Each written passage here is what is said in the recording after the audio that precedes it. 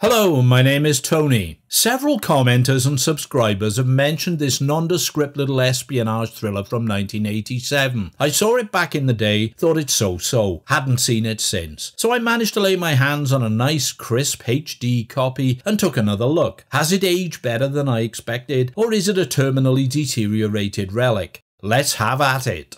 Thriller writer Frederick Forsyth hit the big time with his first novel in 1971, The Day of the Jackal. It was a fictionalized account of an assassination attempt on the then French president Charles de Gaulle. Despite everyone knowing the ending, de Gaulle hadn't been assassinated at that point and never was, because it would have been a waste of a bullet. The book was a roaring best-selling success. It was a box office and critical hit as a movie starring Edward Fox in 1973. Three more of Forsyth's books were made into films: The File in 1974, The Dogs of War in 1980, and The Fourth Protocol in 87. The Day of the Jackal was remade, or reimagined if you please, as a Bruce Willis, Richard Gere crapfest in 1997. Original Jackal and The File are the best screen iterations of his work. There's no doubt about that. The Dogs of War was a limp-ass disappointment, and as for The Fourth Protocol, I'm gonna hack through it for ya right now. The Fourth Protocol takes its literary cues from Len Deighton, Graham Greene and John le Carre, attempting to absorb their focus on the intricacies and human failings of those enmeshed in the labyrinthine world of Cold War spycraft.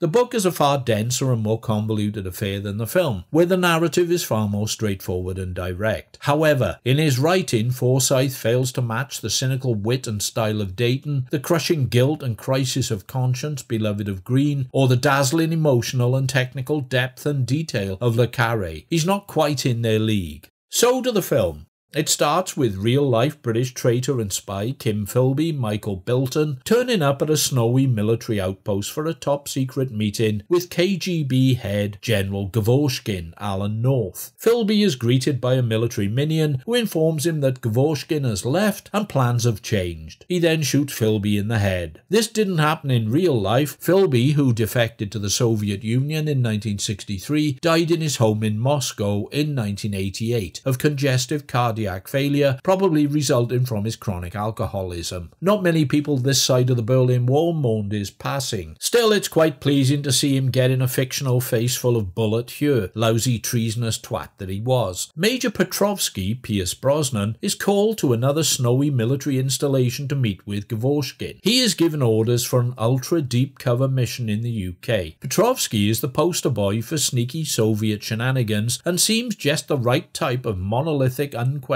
automaton for such a job. When he reads his mission brief, he finds he's been ordered to kill his military mission handler. He immediately slams a car boot lid down on him, applying pressure until his neck breaks. It doesn't seem strange to him that those connected with the mission are getting bumped off even before it's begun. Oh no, this boy is purely fire and forget material. Over in the UK, John Preston is breaking into a posh apartment on New Year's Eve. He's an MI5 officer played by Michael Caine, who blows a safe to expose the traitorous activities of a Secret Service official by revealing the incriminating evidence within. His boss, the acting director of MI5, Brian Harcourt Smith, Julian Glover, is pissed because the operation was unauthorized. He punishes Preston's insubordination by moving him to the Airports and Ports Department. Happier chappy is Sir Nigel Irving, Ian Richardson, a high-ranking spook who turns Preston's findings to his advantage. Back in Rusky World, Gavoshkin's subordinate Borisov, Ned Beatty, confronts his old friend and KGB Mandarin General Karpov, Ray McNally, and questions the stripping of his Department of Resources and the poaching of his star KGB goon Petrovsky. Karpov is unaware of any of this, so investigates and finds that Gavoshkin has launched an unsanctioned mission to breach the Fourth Protocol. I'll explain. In 1968, there was an East-West agreement to limit the spread of nuclear weapons. It consisted of 4 protocols, the last of which forbids non-conventional delivery of a nuclear weapon to a target. Petrovsky has been charged with assembling a nuclear bomb and detonating it at a US airbase in the UK, killing thousands into the bargain. Blame will fall on the Americans, strengthen the anti-nuclear movement in the UK, and irreparably damage NATO relationships, thus paving the way for Soviet advancement in European territories.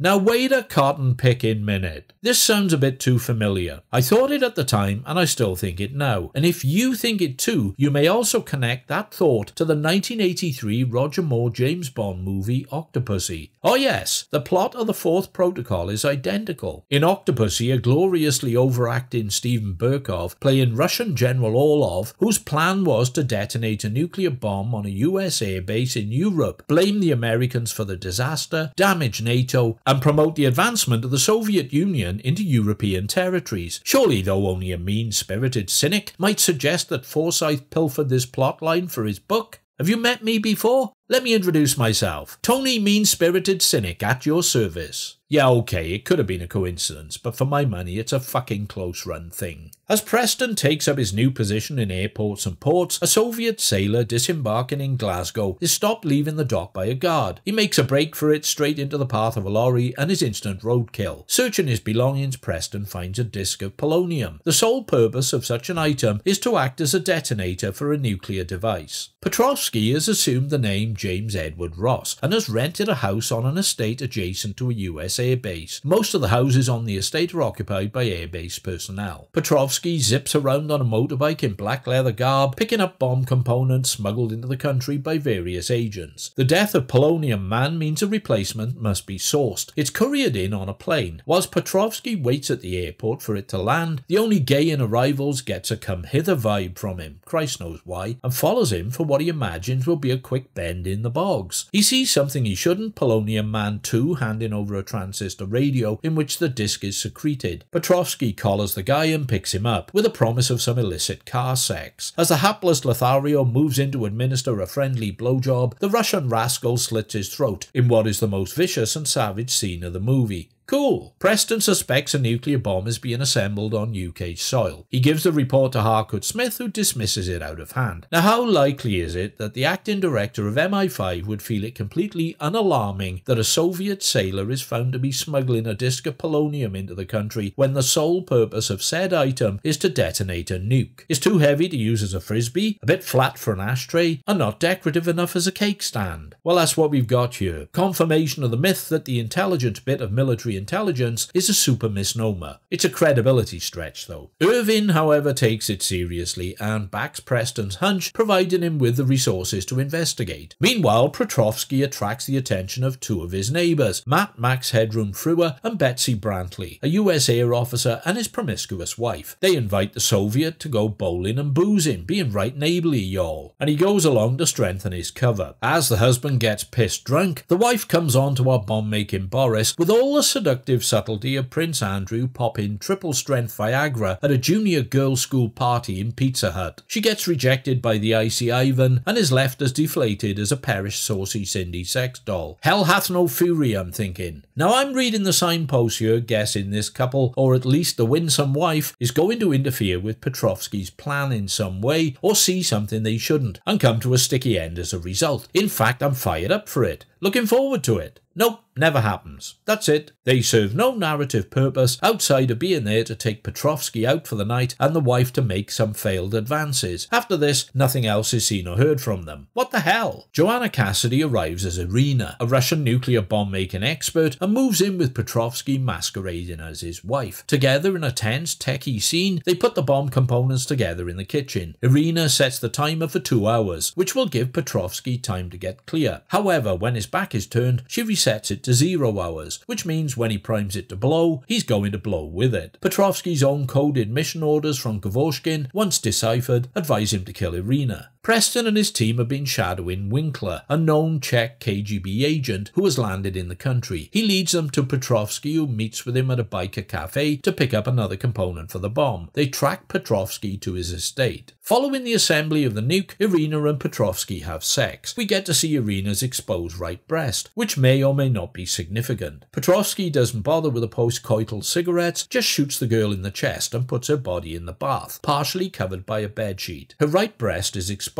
The director, John Mackenzie, must have liked this image because we see it a lot. Irina dead in the bath, right breast exposed. What is this telling us? What is the director trying to say? Being Russian, shouldn't it be the left breast? Is it a coded message telling us Brosnan isn't the only right tit in this film? It was, is and remains a complete mystery to me. If anyone has any idea, let me know. Preston and his team, along with a squad of SAS operatives, set up surveillance on Petrovsky's pad. Petrovsky makes to set the timer on the bomb, but senses he should check it first. The timer case is locked, so he retrieves the key from around Irina's neck, which gives us yet another look at her right breast, and finds the timer set to 0, at which point Preston and the SAS bust in. Preston and Petrovsky fight, with Preston neutralizing him, and even though the Russian is no longer a threat, an SAS operative deliberately machine guns him to death. We needed to talk to him!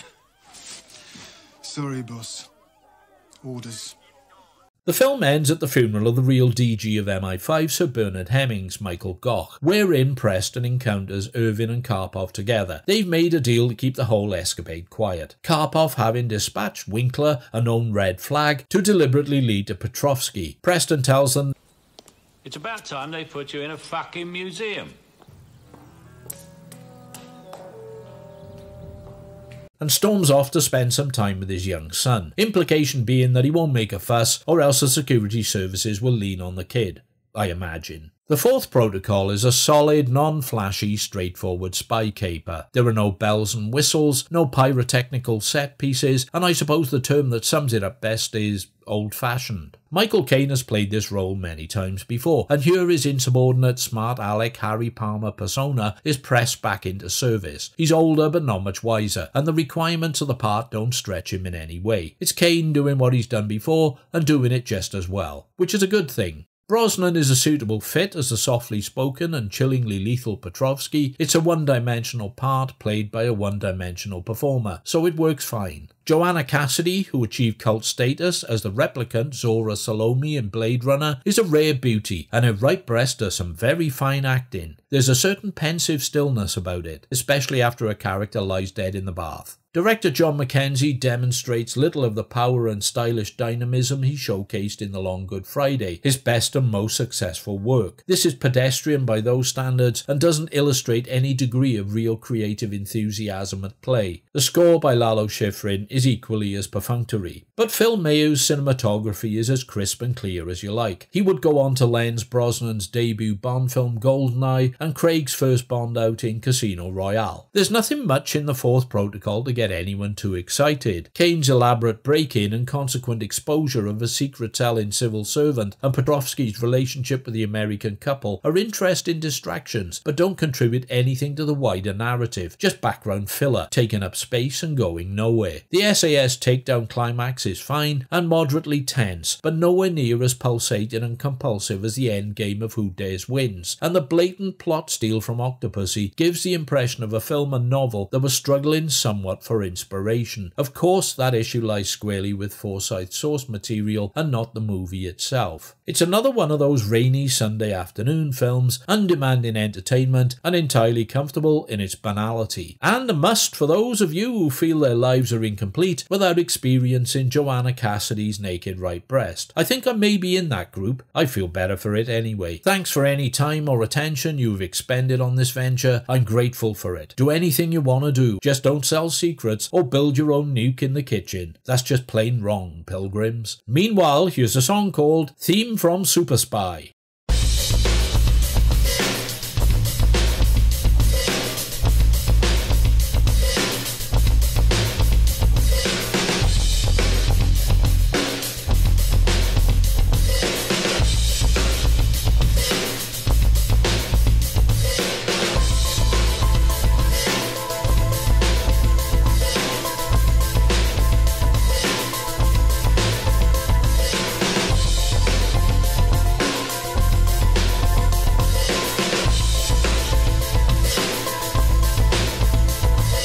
Shadows are falling quietly, night is another world.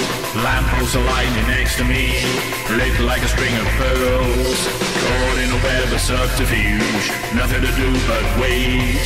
Berlin Wall to the Moulin Rouge, labyrinths to navigate. Lullabies from satellites on high, all they hear before they die. The theme from Super Spy.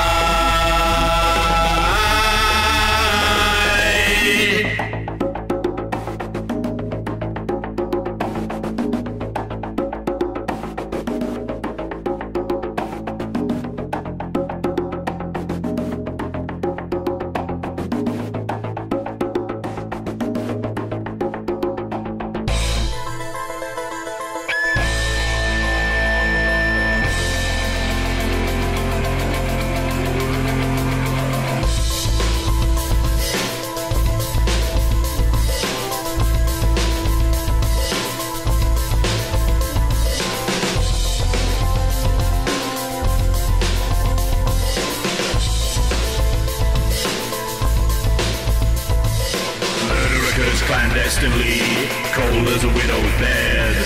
Tales of a rare cryptography, lost in a dead man's head.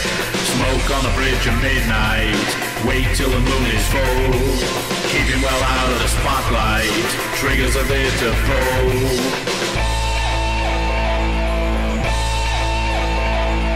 Lullabies from satellites on high, all they hear before they die. The theme from Super Spy.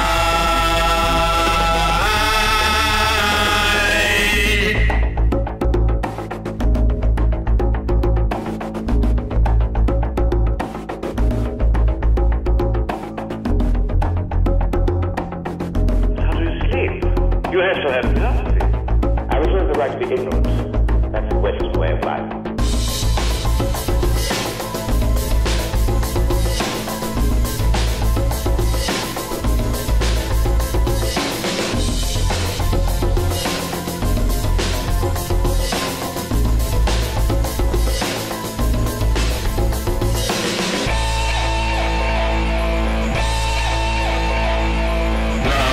From satellites on high, all they hear before they die. The theme from Super Spy.